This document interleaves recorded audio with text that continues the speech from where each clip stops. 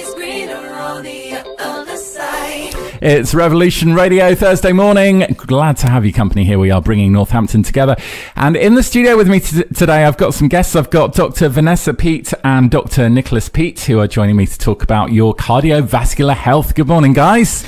Hello, good morning, Chris. Thank you so much for having us today. No, really happy to have you here. So you guys are from Uniquely Created Nutrition and Health, which is a Northampton-based group of doctors who are committed to reducing cardiovascular deaths, which is it's a big problem at the moment, isn't it? It has been for a while, but everything that we can do to help people make the right choices, manage their lifestyle to reduce that has got to be a good thing. So how did you guys get together? How did you start doing what you're doing? Okay, so just one small correction. So Nicholas is a registered GP and specialism in clinical nutrition, and I'm not a clinical doctor, medical sciences background, and a registered associate nutritionist in performance nutrition. And how did we get into it was unfortunately a real life event where Nicholas sadly had a small bowel perforation. This happened in his early 20s and was a very, impactful experience, which kind of happened spontaneously overnight. There was no real key, signs that this was going to happen. And he was admitted to the A&E as an emergency and had 30 centimetres of his bowel resected. Wow. Yeah, so that must have been a major thing to happen, and very scary as well. It was a major thing, and I would say impactful, painful is how I would describe it. Yeah. Severe pain waking up one night, and then, it's completely out of the blue. And when pain hits you in the middle of the night, it's so shocking, it's surprising. And this is how cardiovascular disease, sometimes presents. I know patients who, in the morning, they wake up with chest pain. And quite frankly, the facts show us that on a Monday morning, in the morning, that's the most common time that people will have a heart attack. Can you believe that? What is it? Is it the stress of the week that's going to come? The Monday morning rush?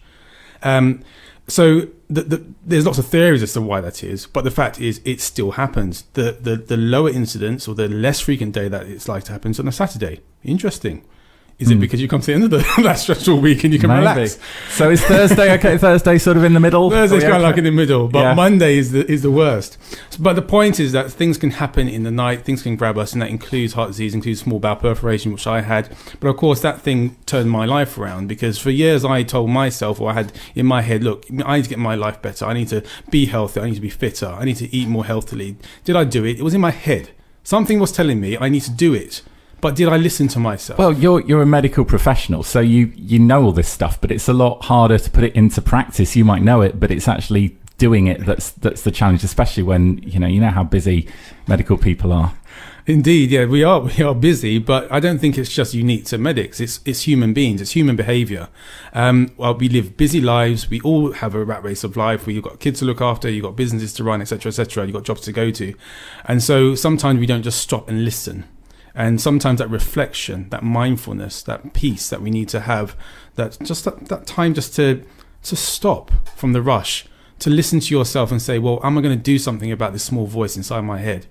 Instead of waiting for the big event to happen. So that big event happened for me, and that started my lifestyle change. I've never used a drug or medication to heal myself from the Crohn's. It's all lifestyle driven, and that's 2008 right the way to 2023, 2022 into 2023. I hope, and so that is a journey not only from my perspective. It's a journey of other people, and it's something that we can do before we have the event, and that's no less true for heart disease. We had World Heart Day on the 29th of September, and it's a marker point. These days are marker points for us to jog our mind, jog our thoughts.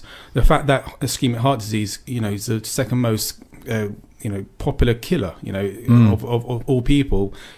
Above that is actually dementia and Alzheimer's disease, just above. But heart disease is a close follow-up. It's interesting because you think that cancer is the thing that's the most prevalent because you hear about it a lot, but it's actually heart disease is right up there. It's really up there, yeah.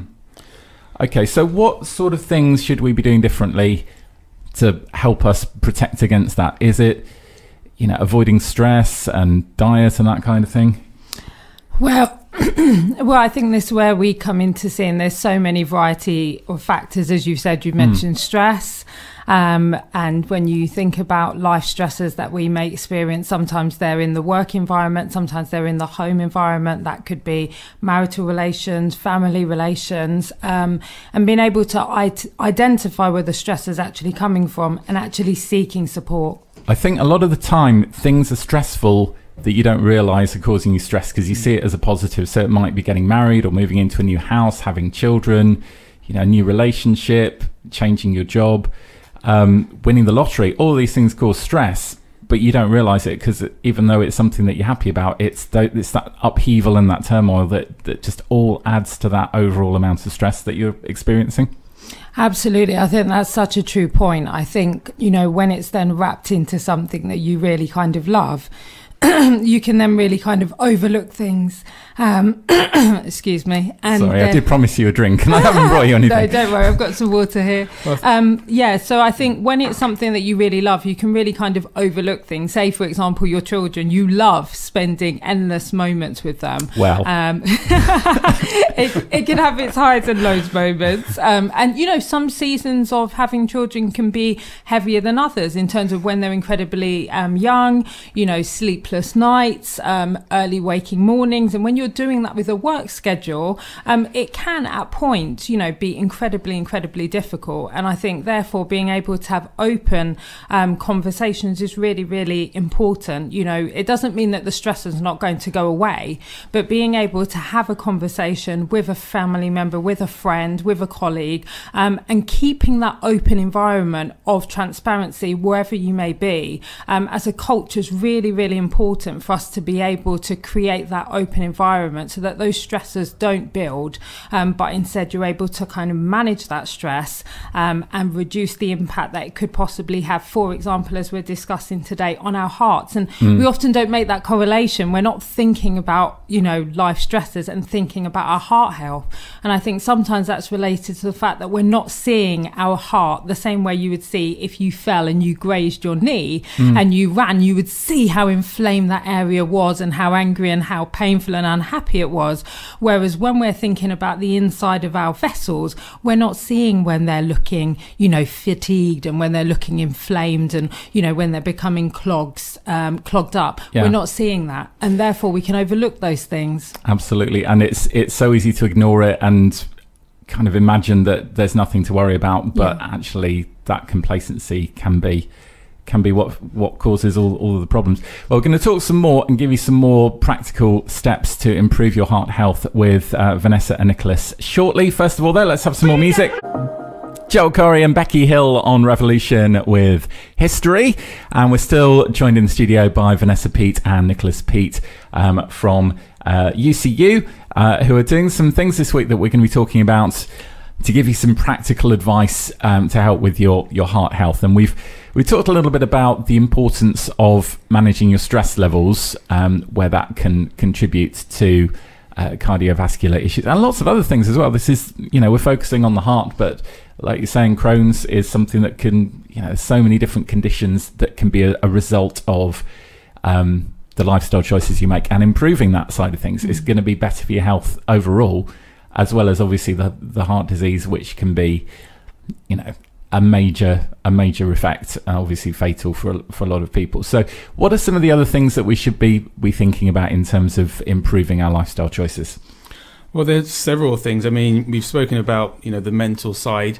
There's also your food and your nutrition. And we commonly understand that things like saturated fats are not good for you, making sure that you have lots of unsaturated fats, and switching your oil perhaps from vegetable oil or corn-based oil to something like olive oil or canola oil, and having a diet rich of the avocados, for example, all those good fats which are in those foods. But it's also thinking about your essential fats, things like the omega-3 and omega-6, and most people don't know that around about 95% of people, the population, are out of balance with their essential oils. So they have way too much omega-6 in their blood and not enough omega-3 in their diet. Okay. And that causes a pro-inflammatory, so that's a state in the body which increases the likelihood of inflammation. And that problem is associated with with all inflammatory diseases. And there's been several studies that look at this. It affects the brain, the neurons, the cells that make up the brain. But of course, those cells are made up of fats. And if you have saturated fats, that's incorporated into your neurons, your brain cells. And saturated fats are stiff. It means that the neuron cells can't communicate as well. They're not as flaccid, they're not as fluid. And so the polyunsaturated fats and the omega-3 fats, they go in and they incorporate into your brain cells and they make it more fluid.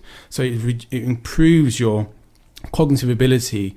It improves from the anti-inflammatory point of view. If you have lots of omega-3 in the diet, it will reduce the likelihood of things like cardiovascular disease, like Crohn's disease, and many other things. So it's really important that the balance of your nutrition is also right. And that's just fats by themselves. There's many other things you can do in nutrition to help. So with the omega-3, where's the best place to get that? Is that oily fish? Is it better to take it as a supplement tablet or to get it in the food? Does it make any difference? Oily fish is great, and if you have 2 pieces of oily fish or 1 piece of oily fish and 1 normal fish per week, that will fulfill a guideline. But even if we've tested people who've had and studies have been done on people who have 2 oily fish per week, even Vanessa, you've done that test, haven't you? She loves salmon, eats salmon like it's a very expensive fish, and loves it, and eats lots of it, and nonetheless you were still out of balance when we done the balance test. So most people would have to supplement, and not everyone likes oily fish, not everyone has fish in their diet, and so those people would be at greater risk of imbalance. Fish oils is the best place to get it. So when your mum used to give you cod liver oil as a child, that was a very wonderful thing that she was doing for you. And so, do you think people realised it at the time? They were like, oh, this must be good for you because it's so disgusting, and they were taking the tablets or drinking literally drinking the oil from a spoon, but they had no idea how good it was. Absolutely. They had no idea. It's a crucial thing. So we'll give greater insights into that in terms of what the best supplements are, what the worst supplements are, how to differentiate between those things. Is the balance really important then? So it's not enough to just take tons and tons of omega-3. You've got to get the balance with the other things as well. You do have to get the balance right. Probably you won't overdose with the omega-3, even if you take a couple of capsules a day, because, as I say, the balance is so out of balance. It is an important thing. Outside of that, there are other things that you can do.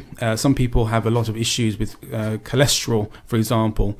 If your cholesterol is high and you don't want to necessarily go down a pharmaceutical route, then you can do things like buy plant sterols or stanols, for example. How would you know if your cholesterol's high? Is there an easy way of being able to tell, or do you need to get a cholesterol test with your doctor? You definitely would need to get a cholesterol check. And most doctors would be very happy to do that, particularly if you're the right age or if you have the right family history of heart disease, for example. But you probably know, if you've just been eating loads of takeaway food and just really not looking after your body, the chances are you probably have got high cholesterol, or at least it's something you need to be looking at. Well, the first thing to do is to stop doing that junk food and stop eating this. It's so tasty though. It is very tasty, but what the benefit of doing tests is that you realise it can be a shock factor. I have individuals who drink huge amounts of Coke, huge amounts of sugar. They come to me with palpitations of their heart, and then you do their bloods, their sugar levels are out of scale, and I tell them, cut it out, you're having too much caffeine, and sure enough, their symptoms reverse. And so even if you're drinking the diet soft drinks or the zero product, asking for a friend here, it's still bad because it's got all that caffeine in. The excess caffeine could be a problem for you if you're having an awful lot. But obviously using the zeros are useful because you're not going to have as much sugar in that, or no sugar at all. Okay, fantastic. Now, if you're interested in finding out more, because we could talk about this for ages, and we need to have you in again because there's so much to cover here, but it's nearly 11 o'clock already. You're doing a webinar tonight, aren't you, that people can jump onto? We are doing a webinar. Very excited about giving out lots of information. We're going to do a deep dive into things like the omega oils and get you balanced in position. Unpleasant. Having a deep dive into oil. We've got other things about how you interpret even your cholesterol results. How do you understand those? So it's going to be a very informative webinar. But beyond the webinar, we are offering a free place for people who are eligible, who join the webinar, absolutely free, to come to a Heart Health Day event at Stockwell House on the 4th of November. Absolutely. And they will have like specialists from the British Heart Foundation, for example, and other practitioners who will give free information. It's no cost. At that day, will people be able to get individual advice as well if they've got something that's troubling them? I guess on the webinar as well, they can ask you questions, can they? On the webinar, certainly we'll have web chats. You can always post questions. And of course, you'll be face-to-face with several professionals on that day, if indeed you're eligible. We want people who are ready to take action, people who are ready to transform their lives, people who are ready to move forward. And so there will be a eligibility criteria that we go through. But for those people who we do feel are motivated and really will benefit from the information that's going to be at that free event, we will welcome you in. Absolutely. We look forward to seeing you there and giving you lots of take homes that you can implement. That is brilliant. Thank you so much for joining me. If you're interested in either of those things, you can find out more details on our website, and there's loads of free information on there as well. If you go to revolutionradio.com and click through from the homepage, you can get a free PDF as well with loads of tips, and then that also gets you onto the mailing list, so you can find out about all of the webinars and events that you guys are organising to help you make those better lifestyle choices. Thanks so much for joining me today.